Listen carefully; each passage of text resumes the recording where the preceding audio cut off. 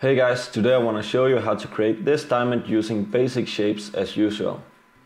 So when you start up, you want to go to View, go to Show Grid, then go to View again, go to Snap to Grid. This will make it easier to make everything precise. Then zoom in a little bit, select your pen tool, go to the middle of one of these squares, right here. Then go 1.5 to the left, 1.5 up, click there, and just make this triangle. So that's the base of the diamond. Now we want to go to this corner and hold down the Shift key. If you don't do that, you will delete this point. So hold down the Shift key until the star appears. Click one time, release the Shift key, then click in the middle of this line, in the middle of this one, and down here. But this shape looks a little odd. So we want to select these points, go one up, select this point, go 2 steps to the left and 2 steps to the right over here. So that will be the outline of our diamond.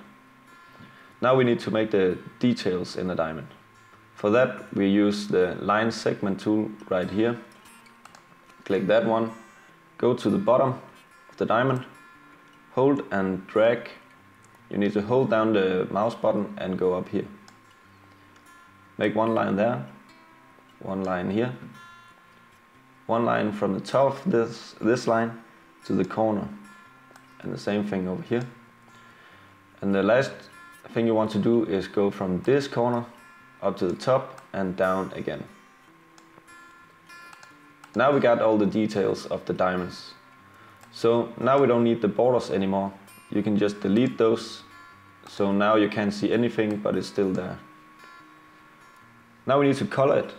I have prepared these swatches for this. You can download these swatches in the link in the description if you don't want to make your own. And when you do that, you get one swatch file, an ASE file, and you can go up here, open swatch library, other libraries, and just select the ASE file from wherever you choose to save it. Then you will get my swatches over here. And you go to the live paint bucket. It will be shape builder tool from the start, but go to live paint bucket. Then select the brightest color to the first triangle, then just make it darker and darker all the way through, like this. Then you need to color the base, but because we have the brightest color here, we don't want the brightest color down here. So we take the next brightest color. And because we got this color, which is this one, we choose every second color, so they don't match. And this will be your diamond.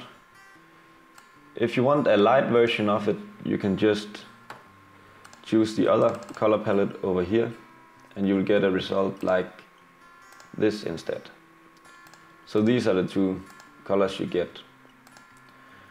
Thanks for watching. Please like this video if you want to see more of these. I really appreciate it.